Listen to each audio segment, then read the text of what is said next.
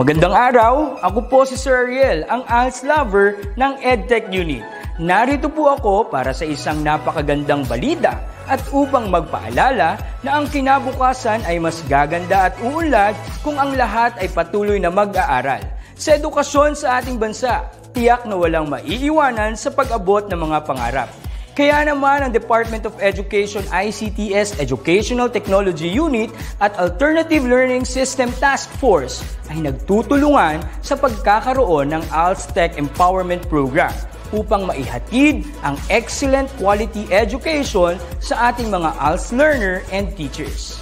To easily deliver the lessons from the modules and other references, we will provide tablet PC as part of the DepEd computerization program to all ALS teachers and orientation on the use of these packages.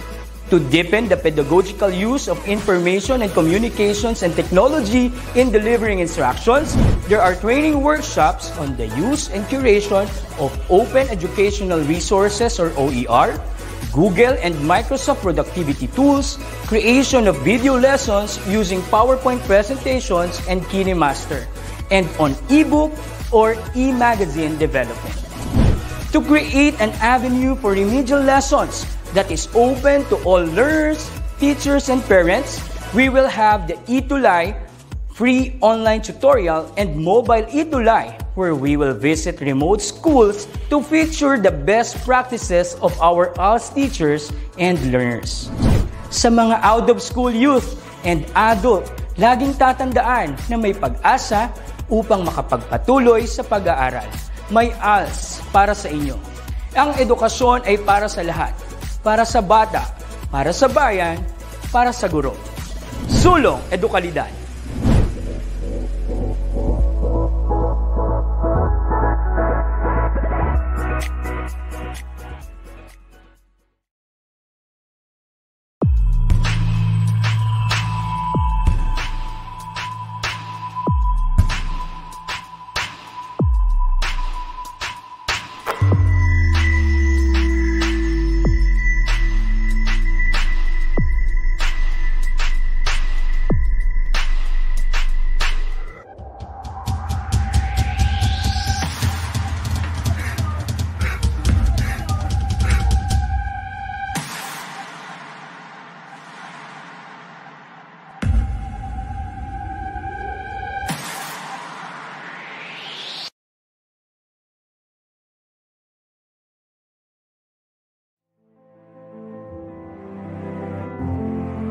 Si ALS Learner JC is a proof that life offers second chances. Nagkakamali pero naitatama at patuloy tayo to dream, set our goals, work hard for it, stick to it until we reach the success and the happiness that we hope for.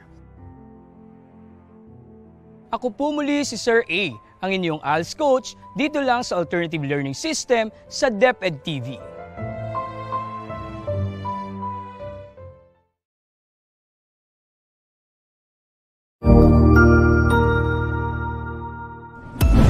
Mabuhay! Isang mapagpalang araw sa ating lahat. Ako ang inyong lingkod, Tutor Madge. Welcome sa ating ETUlay, ang ating libreng online tutorial na hatid ng ating kagawaran ng edukasyon, ICT's EdTech. Ang programang ito ay inaasahang makatutulong at maging karagdagang kaalaman sa mga mag-aaral mula kinder hanggang senior high school, ALS, Alive, at SPED learners. Bukod sa pagsagot ng mga modules, ang ETUlay ay may mga special programs din na siguradong aabangan ninyo araw-araw. Katuwang ang ating mga minamahal na mga magulang at guro ay maitutulay natin ang pagkatuto. Kaya, ihanda na ang inyong module, lapis, papel o kwaderno. Ihanda rin ang isip, mata at tenga sa isa na namang makabuluhang aralin. Tayo nang matuto kasama ang inyong volunteer online tutor sa oras na ito.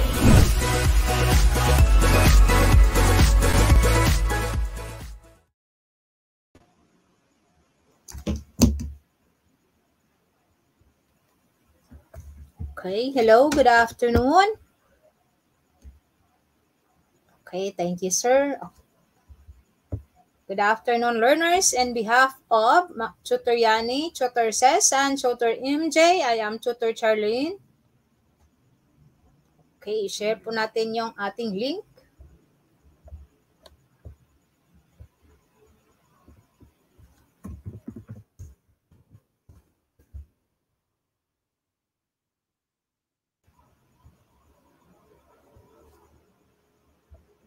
Okay, share po muna tayo para sa ating mga learners.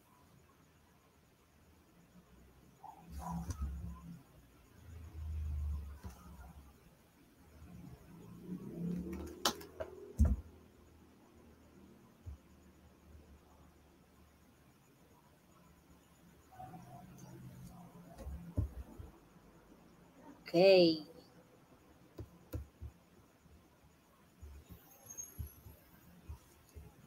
Okay, good evening po sa lahat ng viewers. Okay, sharing is caring. Share po natin yung ating link. Nood po tayo. Okay, sa mga learners kanina, ituloy po natin ang panonood ngayon. Okay, this is a continuation lang po ng kaninang lecture. Okay, proper use of electricity. Okay, to formally start, okay, we have some overview. Okay, Lesson 1, the use and consumption of electricity. Lesson 2, tips on reducing electric consumption. And Lesson 3, playing it safe with electricity. Okay, meron po siyang kaano lang po siya nung kanina, continuation ng LS3 elementary. So, para mas maintindihan, okay, dito po tayo, nood po tayo ulit. Okay, objectives for today's lecture. After studying this module, you should be able to define electricity and describe its uses, measure and compute electric power consumption, describe ways of conserving electric consumption in the home, and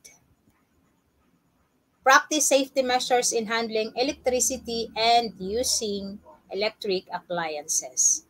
So, mukhang ano lang nung kanina, continuation lang. So, next, let's see what you already know. Ano po bang alam nyo na with regards to this? What are electrical conductors and insulators? Okay, electric conductors are materials that allow electricity to flow through them. Okay, conductors, yung pwedeng dadaanan siya ng kuryente. So, ang insulators naman are materials that do not allow electricity to flow through them. So, identify natin ano yung mga conductor and insulators later. Next, give an example of each. Water and metal objects of rubber, plastic, dry wood, dry cloth, and glass. So, water and metal objects ang conductors po yon. Objects made of rubber, plastic, dry wood, dry cloth, and glass are the examples of insulators. Okay, dito po tayo. What factors affect electric consumption when using electric appliances? Ano kaya sa tingin nyo? Ano yung mga factors? Okay. Share po natin yung ating link.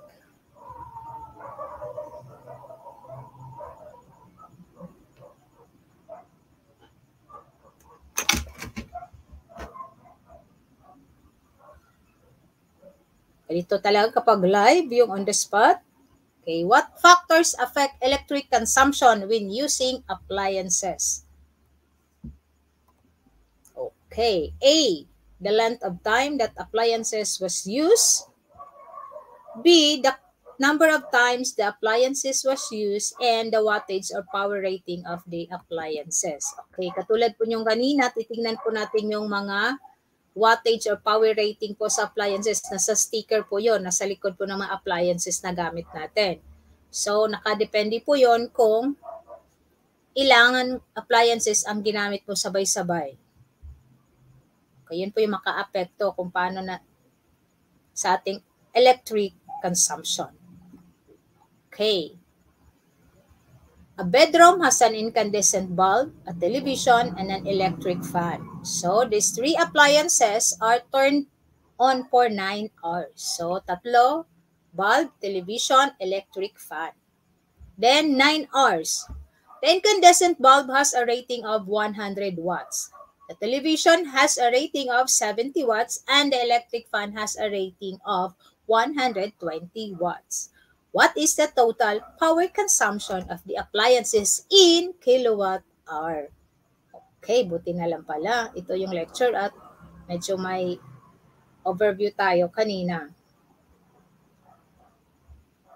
Okay, first, anong unang gagawin natin?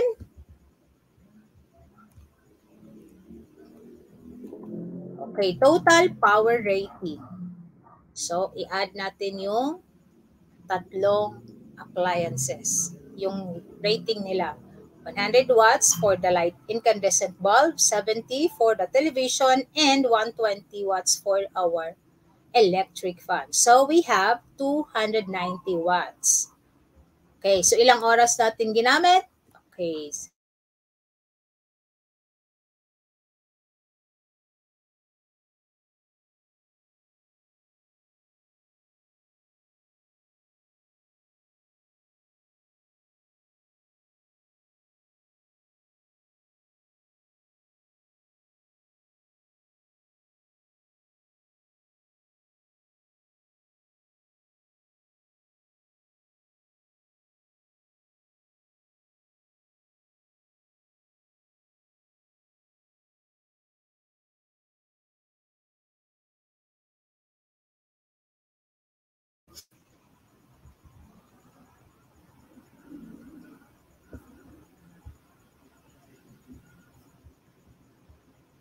Okay. You need to convert into kilowatt hour. May sagot na po ba tayo dyan?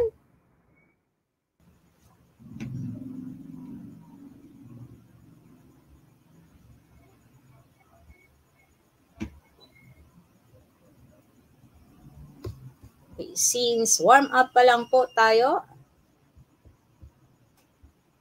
ito po yung, so just simply convert into kilowatt hour. 1 kilowatt hour is equivalent to 1,000 watt hours. So 2,610 times 1 kilowatt hour over 1,000 watts. So we have 2.61 kilowatt hour. Okay, kapag nag-divide po tayo ng 1,000, okay, just simply move the decimal point 3 places to the left. So we got 2.61 kilowatt hour. Next, choose the best answer to the items below. Write the letter of your answer in the space provided before each number.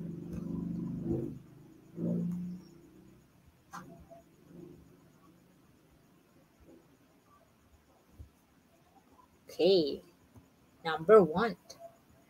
What is the first thing you should do when a plug radio falls on a tub full of water? Letter A, get the radio out of the water. Drain the water from the tub. Unplug the radio from the electric outlet while your whole body is still wet. Letter D, turn off the electric power from the fuse box or circuit breaker. Okay, ano kaya sa palagay nyo? Anong letter ang sagot po dyan? Okay, comment down your answer. Ano po sa palagay nyo ang tamang sagot?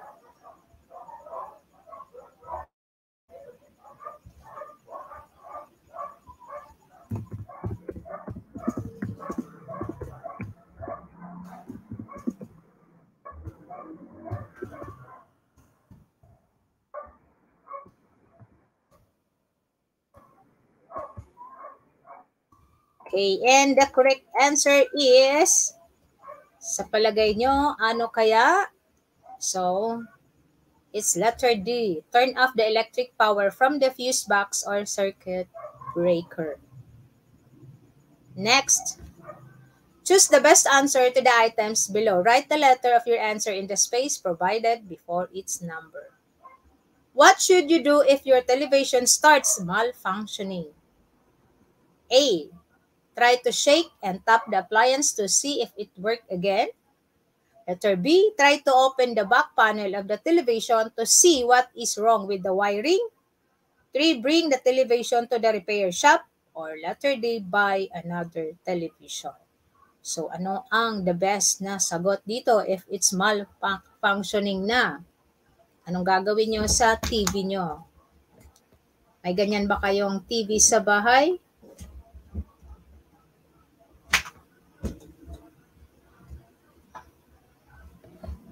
Okay, and the correct answer is, okay, bring the television to the repair shop.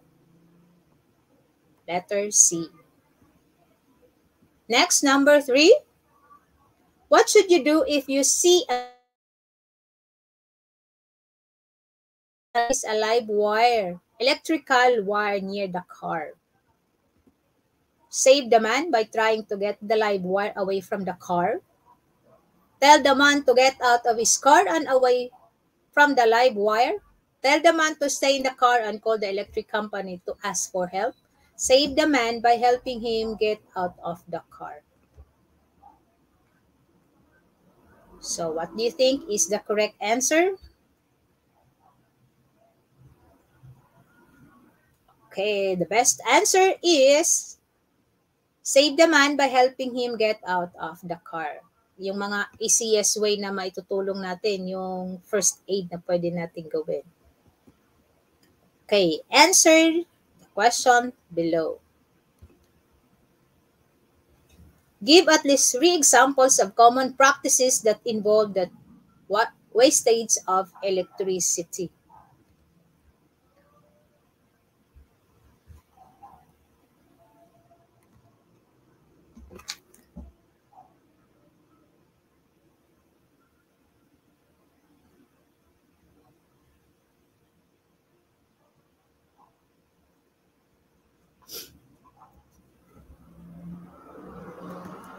Okay, so ano mga example?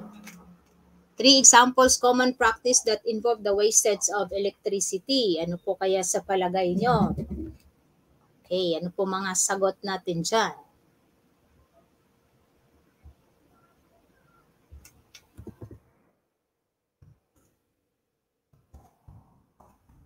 Okay.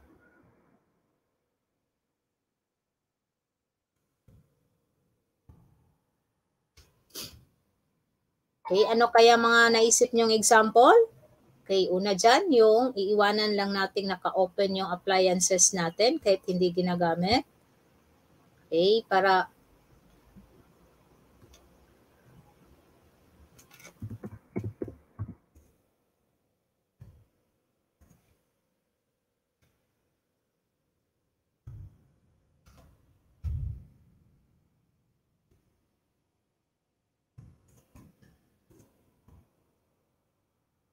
okay, ano pa po? Okay, kapag maliwanag naman, pwede nating open yung ating mga pinto at i-off yung ilaw para tayo ay makatipid. Okay, yung mga ginagawa natin kahit hindi natin ginagamit, hala, nakaon lang lahat. Huwag sabay-sabay gamitin ang appliances. Okay, just like ngayon, nanood ng TV pero nagsi-cellphone naman. So, dapat, okay, off kapag hindi natin ginagamit yung mga appliances. Okay, next question. Based on your answers, how can you avoid wasting electricity? Okay, paano ba natin? Okay, aminin na natin na sa ating mga sarili na minsan na hindi natin nagamit ng maayos yung ating electricity, sabay-sabay natin ginagamit yung ating mga appliances. Okay, so kapag hindi ka naman nanonood ng TV at nagsi-cellphone ka lang naman, so i-off mo na yung TV. Okay, kapag siguro pag nag-charge ka ng iyong mga phone, dapat hindi mo gagamitin. Pero aminin natin, ginagamit natin kahit naka-charge. Pero para to save, okay, hindi natin ma-waste yung kuryente at mabilis mag-full charge yung ating mga gadgets, okay, dapat naka-off siya para mas mabilis at makatipid ng kuryente. Hindi natin ginagamit.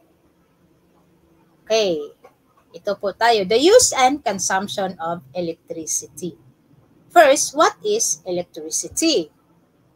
What is it used for?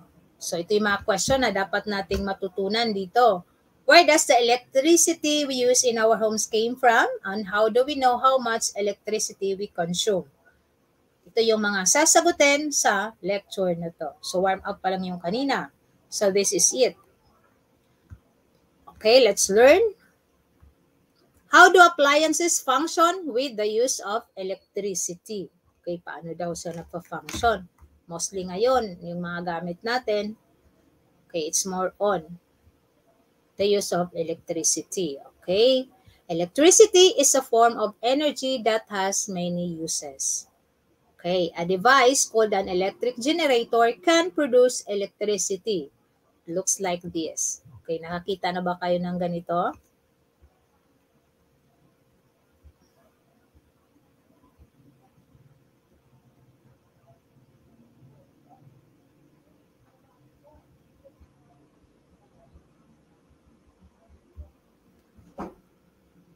Okay, kung nakakita na kayo yan, that is an electric generator. Nakaka-produce din po yan ng electricity.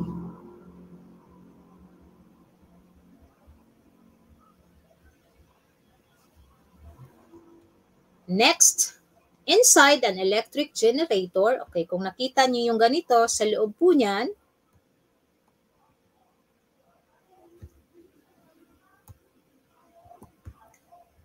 okay, you will see a coil of wire spinning against a pair of magnet. Okay, yan po yung nasa loob ng electric generator. Okay, meron siyang dalawang magnet, may North Pole and South Pole. Okay, then may rotating coil po sa gitna. So the rotation produces electrical energy through the coil. So alam niyo na kung how it works yung electric generator. Okay, next.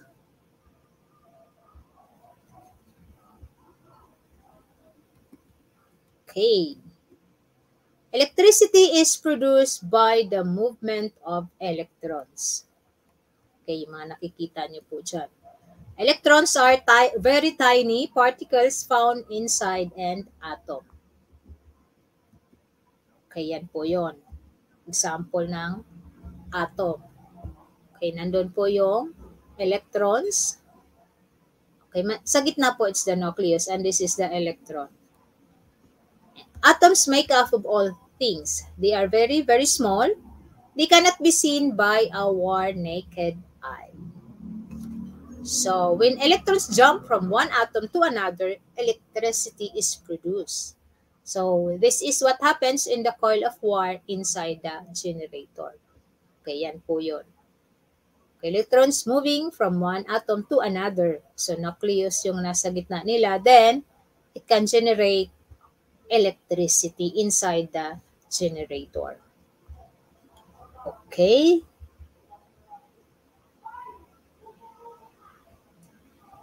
Next, electrical energy can be converted in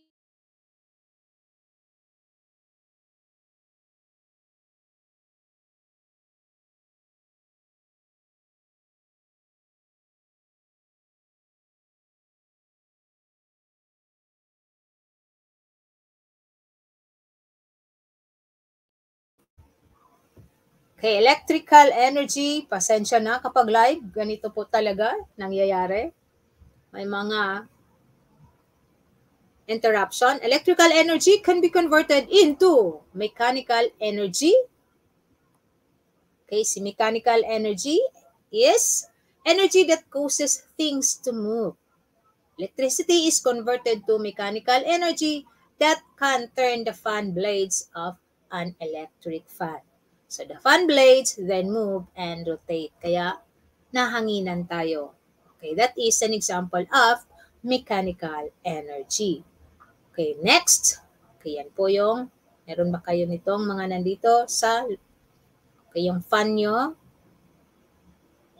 yung blade, yung blender. Okay, then next we have the electrical energy converted into heat energy. Ano naman si heat energy? Energy that gives off heat.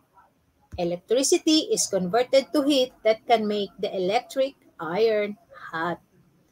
So, kung dito, pinagagalaw, dito naman, umiinit yung electric iron. So, yan yun. So, from electrical energy, then nagiging heat energy. Okay, next, move on tayo.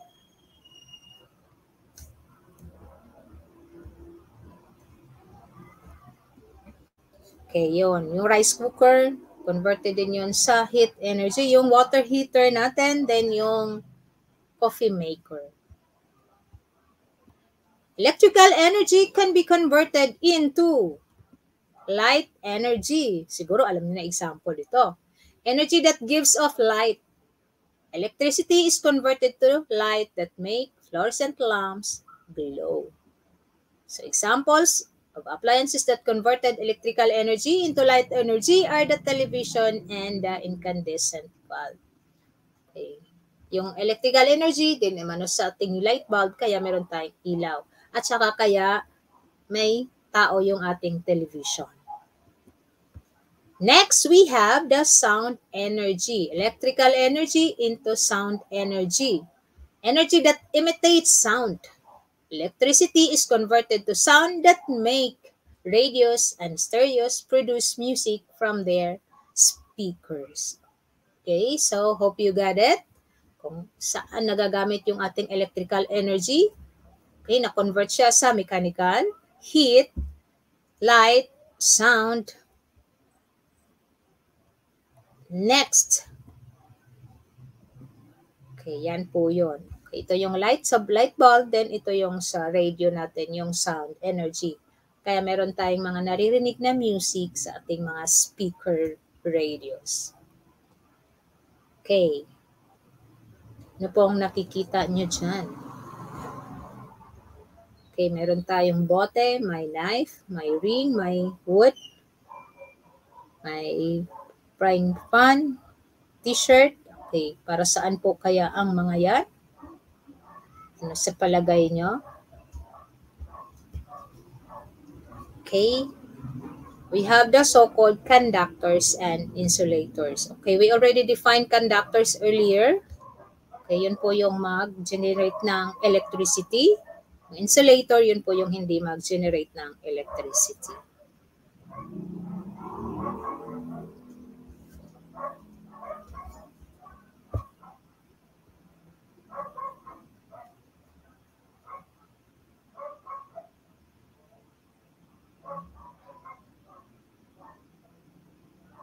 Next.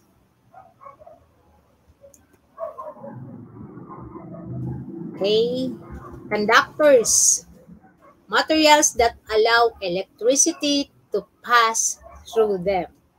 Conductors are used to transmit electricity from one place to another. All metals are good conductors of electricity. Okay, so lahat ng mga metal is conductor of electricity. So then, insulators, materials that do not allow electricity to pass through them. Generally, materials that are non-metallic are insulators. So, metals are conductors, non-metals or non-metallic are insulators. So, examples of this, plastics, clothes, and ceramics. Yun po yung mga nasa picture po kanina. Nakahiwalay po yung conductor at saka insulator.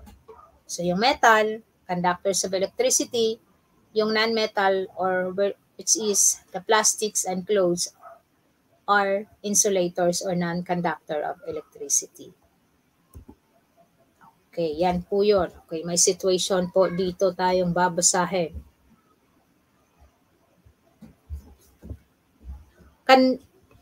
How do we know how much electric energy each appliances consumes? professor. Okay, yung bata nagtanong sa professor.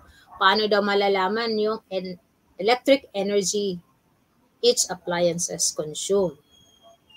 Okay, then the professor said, the electric power consumption by appliances is measured in watts. Okay, the power rating or wattage of its appliances is usually indicated at the back panel of the appliances. Okay, kung nakita yung mga appliances natin, may sticker po sa likod. Okay, yung sa back panel, yung may silver yung kulay, yung iba yellow, so dapat babasahin natin yan. If it is not indicated on the appliances, then look for the brochure or manual for the appliances where the power rating or wattage is indicated. Okay, here I'll show you a list of different appliances and the respective power rating. So, pag bumibili po tayo ng mga appliances, titingnan po natin yung mga nasa back panel na nakalagay na yung mga wattage nila. So, ito po yung mga sample wattage. Okay? Kung nakikita nyo po dyan, ano ba mga appliances nyo na nandyan? At nandyan po yung corresponding wattage ng bawat appliances.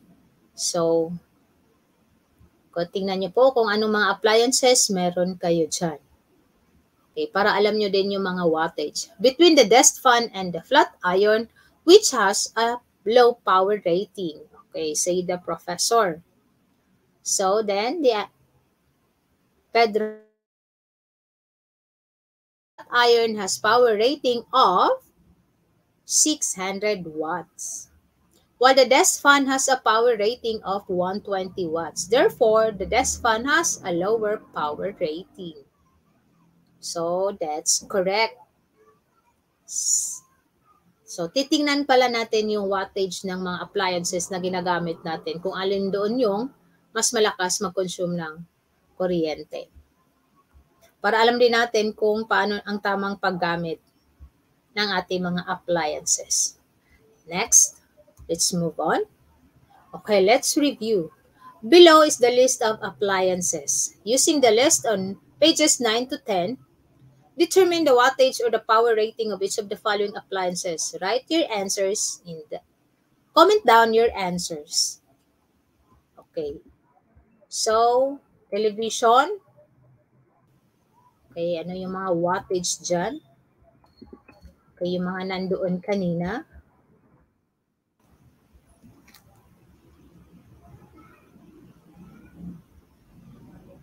Ano po sa palagay nyo ang mga wattage dyan?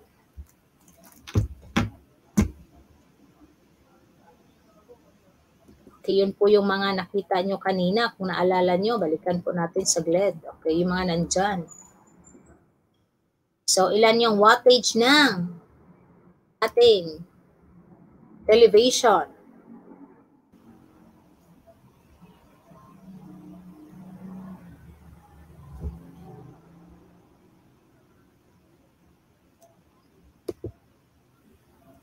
Ano po kaya?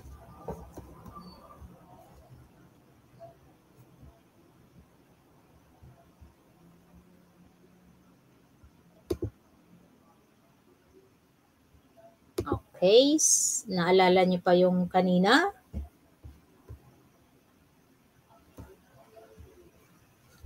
So, ang number 1 po natin ay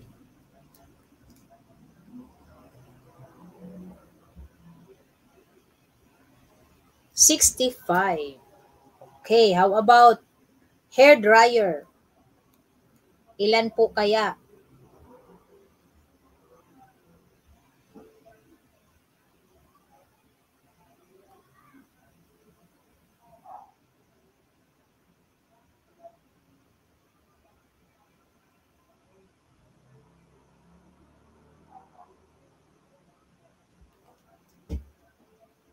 Okay, ano po sa palagay nyo?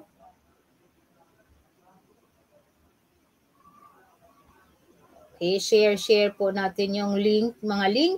Okay, para marami pong matuto.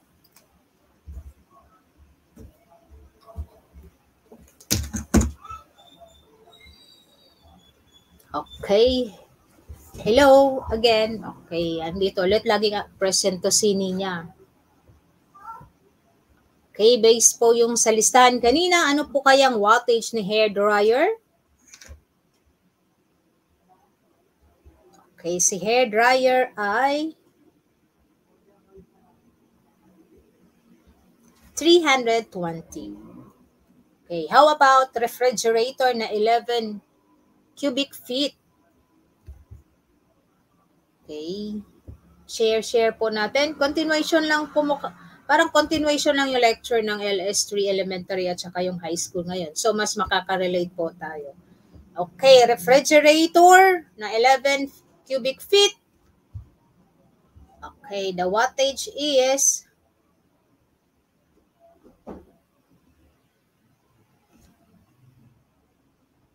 170.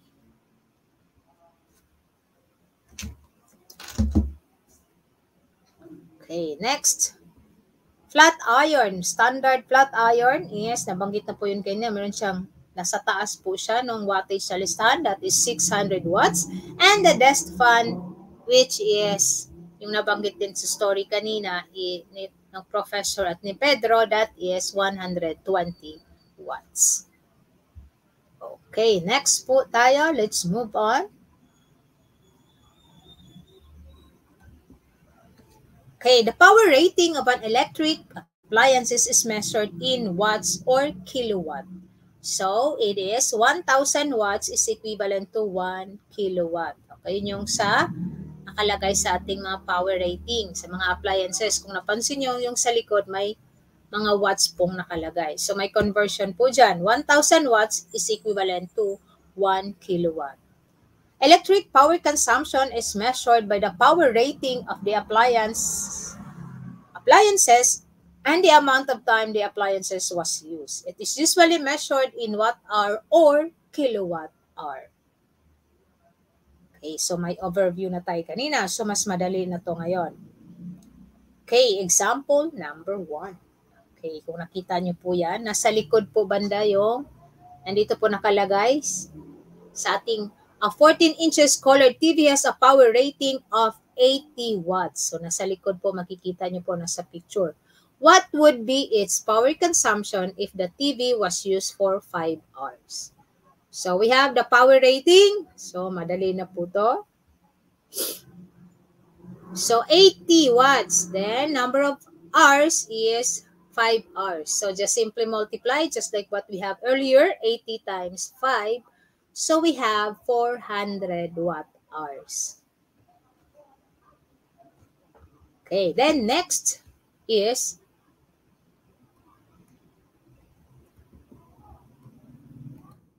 example number 2. A water heater has a power rating of 3,000 watts.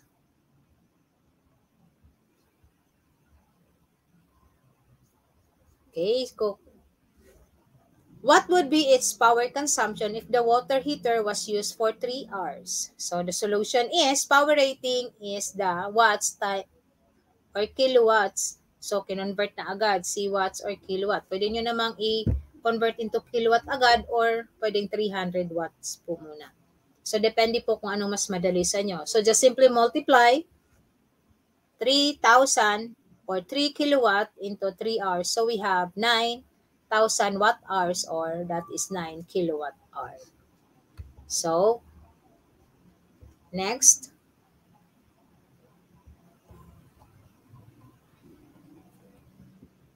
Okay. Often we wish to express electric consumption into kilowatt hours since it is the standard form. Okay, to do this, we use the conversion factor. 1,000 watts is to 1 kilowatt. So, we need to convert. Okay, first, the 9,000 watt hours. Okay, we have the conversion unit. 1 kilowatt, okay, is divided by 1,000 watts. So, cancel natin yung watts. Ang matitirang unit of measurement is kilowatt hour. So, 9,000 times 1, then divided by 1,000. So, we have 9 kilowatt hour. So, kapag ang divisor nyo is 1,000 o mga may 0, just simply count yung 0, then i-move lang. So, expected na po yung decimal point nandito po sa dulo ng 0. So, move lang natin to the left ng 3 decimal point. Kaya siya nagiging 9 kilowatt hour. Okay, let's move on to the next. Example number 3. Okay, medyo mahaba-haba to. Siguro naman may alam na kayo kung paano anong magiging sagot nito. So, if you know already how to compute, okay, sa mga nakikinig kanina, pwede nyo na i-comment down yung mga sagot nyo. So comment lang tayo. Okay, hello. Good evening. Okay, see you again. Okay, kayo din yung kanina. Okay, na-lecture na natin to kanina. Continuation lang to sa hapon. So, alam nyo na kung paano to i-compute. Pwede nyo nang i-comment yung inyong mga sagot. Okay, 4 incandescent bulbs, each with a power rating of 100 watts, were used for duration of 12 hours. What is the total power consumption of the 4 incandescent bulb in kilowatt hours? Okay, so kung paano nyo mas mapadaling pag-solve, then comment down your answer. Okay, tingnan nga natin kung naalala nyo pa yung pinagagawa natin kanina. Ano kaya ang sagot dito? Ano kaya sa palagay nyo? Okay. Hello. Ito si Ninya ulit, si Althea, si Andrea. So, may sagot na si Ninya na 4,800 kilowatt hour or 4.8 kilowatt. Okay, yung iba kaya. Thank you, Nina. Okay, how about the others? Ano sa palagay nyo? So, tingnan nga natin kung paano na makuha ang sagot. So, unang gagawin is, okay, ayan yun, 4 incandescent bulb na tig 100 watts. So, power rating, so 100 times 4, kaya nagiging 400 watts siya. Then, ginamit siya ng 12 hours. So, you have 4,800. Then, we need to convert that one sa kilowatt hours. So, divide lang sa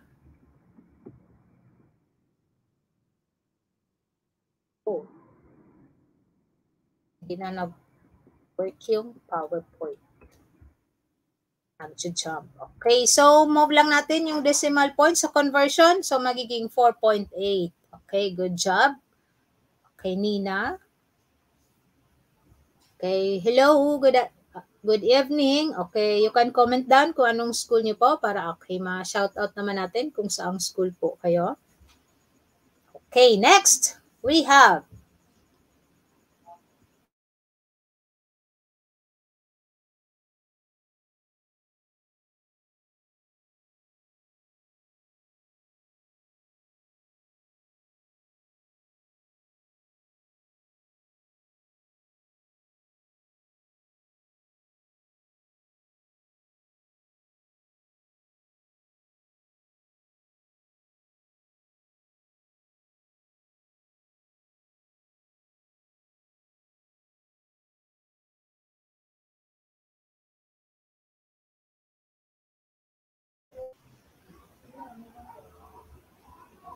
okay, ganito talaga kapag live. Okay. So, sa mga nakikita nyo po kanina, same lang po yung gagawin yung, iba-iba lang po yung pag-solve kung kayo naka-watt hour na po agad siya. Dito naman, naka-watts, then another conversion. Pero same lang po yung concept nyo. Ang makukuhalan din po natin is again, we're in kilowatt hour. Okay.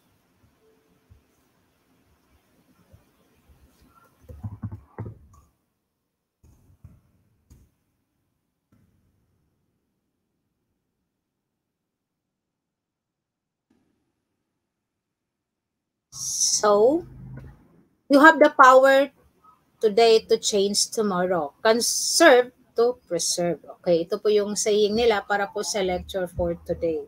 So, ipagpaumanin po natin at medyo may mga okay, ano lang yung mga for today. So, next we have okay, you have the power to change tomorrow. Okay. So, ang ganda naman ng motto, conserve to preserve. So, kung nung nakaraan, medyo maaksaya tayo sa paggamit ng kuryente, siguro naman na ngayon, matuto na tayong mag-solve. Okay, magtipid. Okay, yung mga nakagawian natin gagawin, siguro naman sa ngayon, alam na natin kung paano magtipid, kung ilan yung kuryente na ma-consume everyday. So, ganito po yung, pag bumibili po tayo ng mga appliances, titingnan na po natin yung mga nasa likod po na wattage. Okay, para makikita natin kung sino yung mas malakas mag-consume ng kuryente. And sa paggamit po natin, okay, matuto na tayong magtipid. So, next, yes, okay, ito na po. So, thank you po sa mga lahat ng nanood. Okay, so nood po tayo ulit. Next week po, same time. Okay, share po tayo.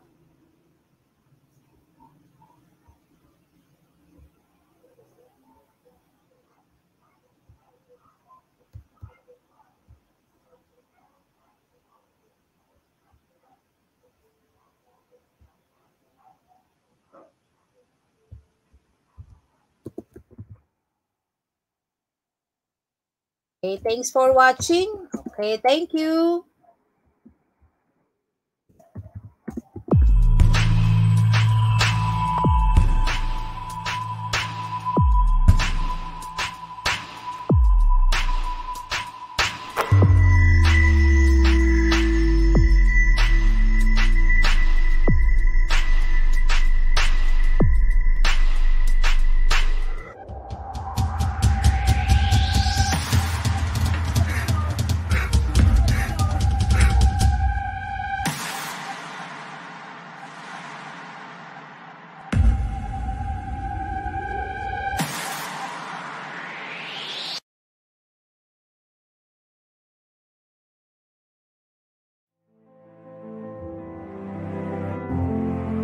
Si ALS Learner JC is a proof that life offers second chances.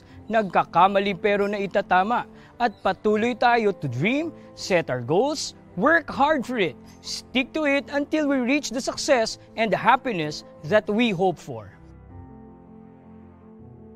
Ako po muli si Sir A, ang inyong ALS coach dito lang sa Alternative Learning System sa DepEd TV.